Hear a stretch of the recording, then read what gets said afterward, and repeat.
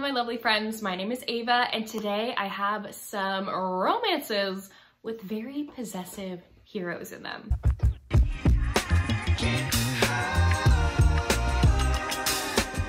I love me a possessive man, a respectful possessive man, okay? You have to be respectful at the same time. I don't want no creepy, overbearing men that are disrespectful. No, no, no, no, no. These are possessive, but respectful men that I love in romance books. Let's get into these recommendations. I do want to mention, I do have a previous trope video with this trope, and I'll link it down below if you've not seen it yet and you want more recommendations. Also in the comments, let me know down below some of your favorite possessive men. Like, I love them. I need more recommendations. The first one that I have to mention is Stolen Touches by Neva Altaj. This is her 5th book in her Perfectly Imperfect series. This is a mafia romance series with like shorter length mafia romances that are either all arranged marriage, most of them are arranged marriages, but they're quick reads, you know what I mean? So if you want like a quick mafia read, I definitely recommend this series. I love how inclusive Neva Altaj is with her books. Almost every single book in this series has mental health, chronic illness, or disability representation in them.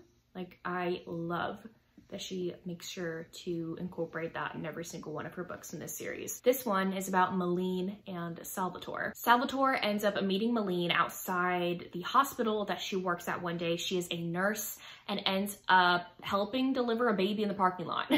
And Salvatore just happens to be walking by. He was at the hospital for a routine checkup. He is heavily scarred and has some injuries and is an amputee, and he goes to the hospital for checkups.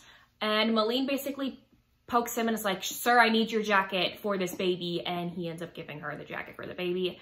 From that point on, he becomes obsessed with her and starts stalking her. He becomes her stalker, literally goes into her apartment while she's not there, puts up cameras everywhere, is watching her 24/7, stalks this woman, finds out that she's actually from a mafia family. He's a mafia boss, forgot to say that.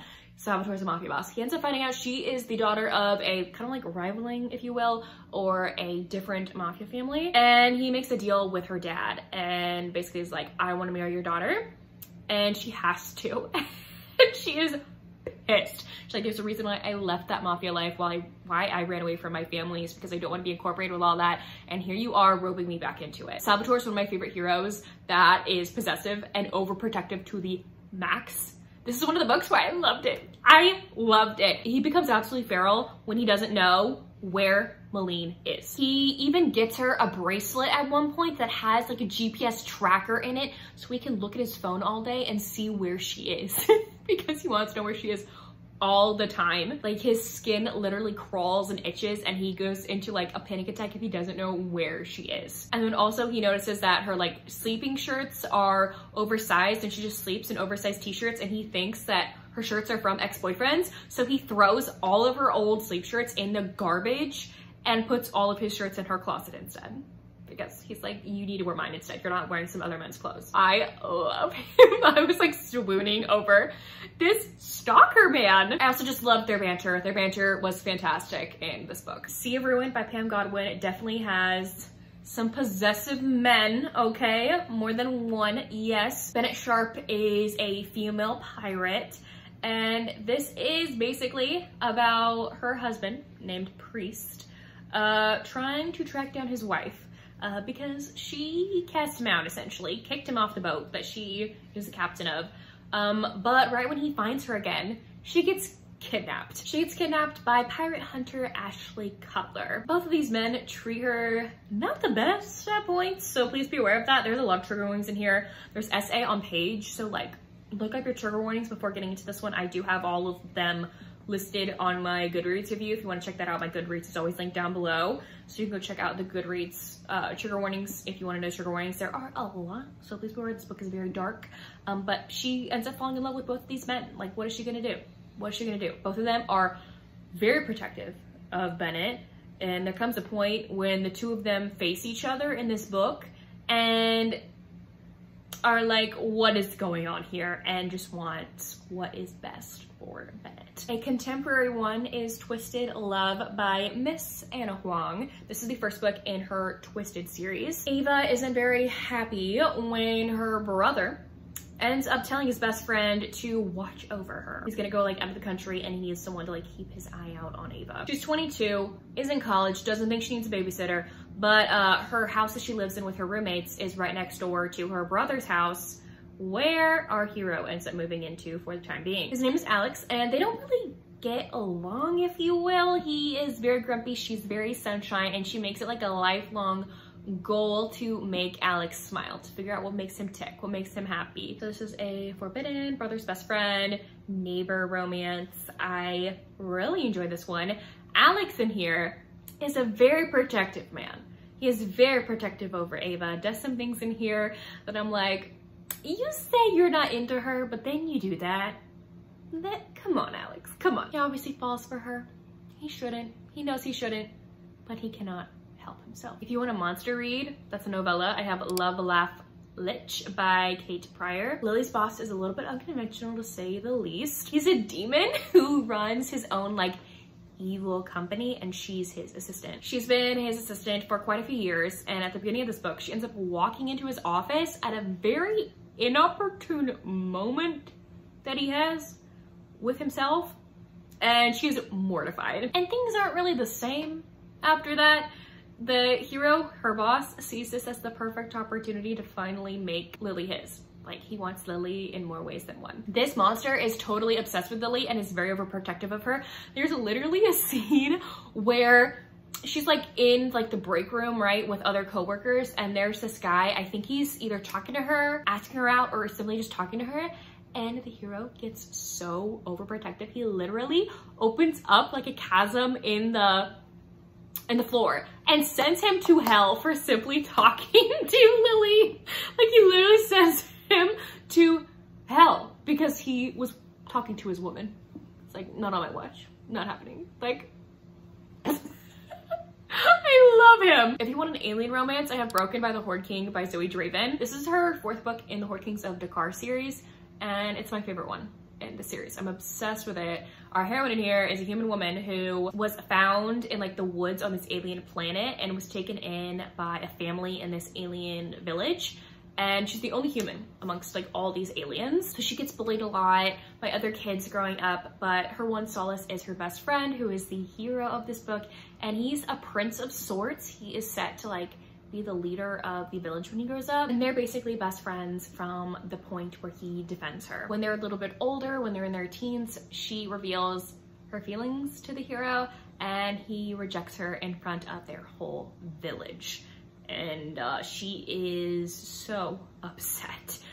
He goes away for quite a few years. It's been 10 years since they've seen each other. He comes back and he wants to make Maeva, the heroine, his. And he's gonna do a lot of groveling to get there, okay? Kieran, the hero of this book, is absolutely obsessed with her. He has his reasons, had his reasons for rejecting her all those years ago, and you learn about why when you read the book. And when any guy is talking to her, he's just like, get out. Not happening, no way. I think when she goes to his village with him, she travels to another village with him, there are some guys talking to her and he's like, no, not happening at all, no. See, I love men like that are like, you're not talking about women, that woman is mine. Even though she doesn't think she's mine, it's gonna happen, like, she's mine. Another alien romance that I love is Taken to Veraxia by Elizabeth Stevens.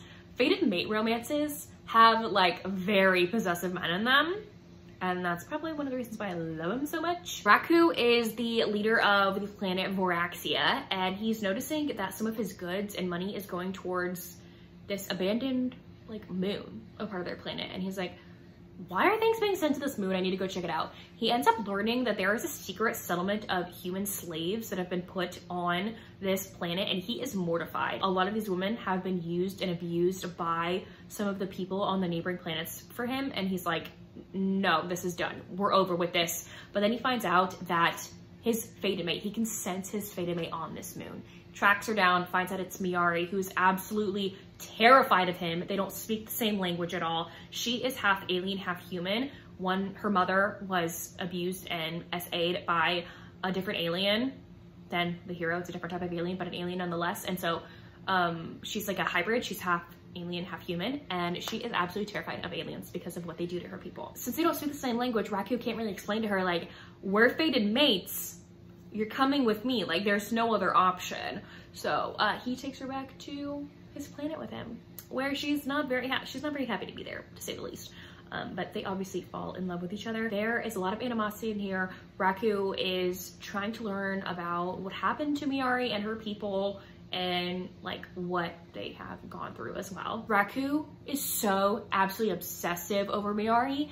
If a man even comes like within 10 feet of Miyari, he wants to kill him. Like, he's like, you're not touching or going near my woman, not happening. That's what these heroes in this series do. They have this certain fated mate quality to them that their species do, and I'm obsessed with it. I'm obsessed with it. I need to read more books in this series so I can read more about these obsessive alien men. Ooh, a Ruby Dixon one, another alien romance, is Arjol's Resonance. This is her first book in her new series, the Ice Planet Clone series. I do recommend reading these books in order, even though it's the first book in a new series from her. It takes place on Not Hoth, which is the same planet that Ice Planet Ovarians and Ice Home take place on. So like, read those two series before you pick this one up. I mean, you can do what you want to do. I'm not the reading police, okay? Just my personal opinion, okay? Read those before you get into this one. Anyway, Arjol is a character that lives on the Ice Home Beach that we've been really wanting a book about, and this is finally his book. He ends up getting kidnapped by some mysterious people. I can't really talk about this book all that much because like the summary could spoil the Ice Home series, but he ends up getting kidnapped by some mysterious people on the planet, and he gets put in a cell with a human woman who is apparently his fated mate. So both of them are kidnapped and are in this cell together, and he is protecting her from the people that kidnapped them. Like, he literally will hide her behind him no matter how small the cell is. Like, he's like, I would die before they take you again. Not happening. Like, you're not leaving the cell without me unless we're escaping. Another alien one. We get a lot of alien ones because I love alien romances because they have a lot of possessive men in them. Stolen by an Alien by Amanda Milo is the first book in her Stolen by an Alien series. The heroine of this book is one of the many human women that get illegally taken from Earth and is put on an auction block, if you will, and is bought by some gross aliens. The hero of this book ends up hearing the heroine's like struggles and rescues her before she's able to be abused and used by some gross aliens who bought her, and saves her. He thinks that she is an alien species that are princesses to him. There are alien species that look like humans except they have wings, and he's like, oh, she has to be one of these aliens. Like, what happened to her wings? Did her wings get clipped? What is going on? He doesn't know that she's a human. He doesn't know about humans. Anyway, his alien species are very protective over these princesses, and they get even more protective and possessive when they start bonding with them. That's what happens to the hero of this book. He ends up bonding with this little human woman he's trying to save. They don't speak the same language at all. There's a huge language barrier throughout 75% of the book. Like, they do not speak the same language. There are certain scenes in here where like the hero's just like, why am I acting this way? Like, this woman is not mine. She cannot be mine. She's a princess. I'm a lowly alien. Like, not happening.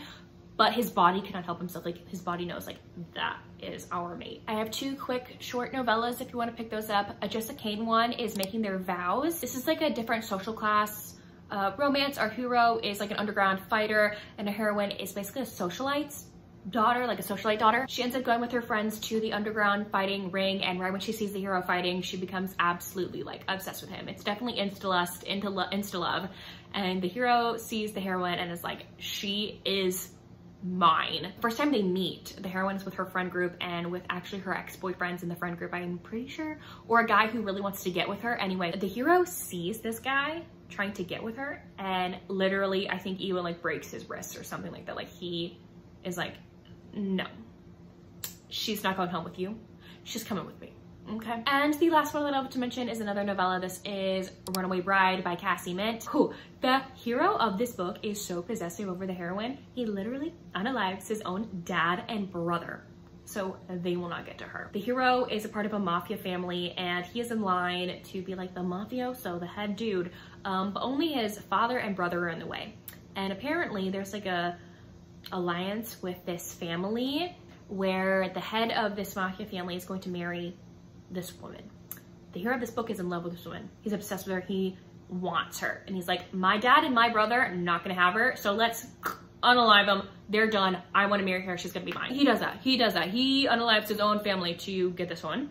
But then he is so upset when on their wedding day, she becomes a runaway bride. She basically jumps out of the church's window and runs away so she doesn't have to marry this man. So he goes to track her down because he knows that she is his. Anyways, there you have it. Those were 10 recommendations with possessive men in them. Let me know down below if you've read any of these books or if you plan to, and if you don't feel like commenting any of those things, you can leave me. What are we going to do? Let's do, I think there's boxing gloves, right? Do the boxing glove emoji because we have the last book, second to last book I talked about had a fighter in it, so boxing gloves. Anyways, thank y'all so much for watching. I'll see y'all soon in my next one. Bye y'all.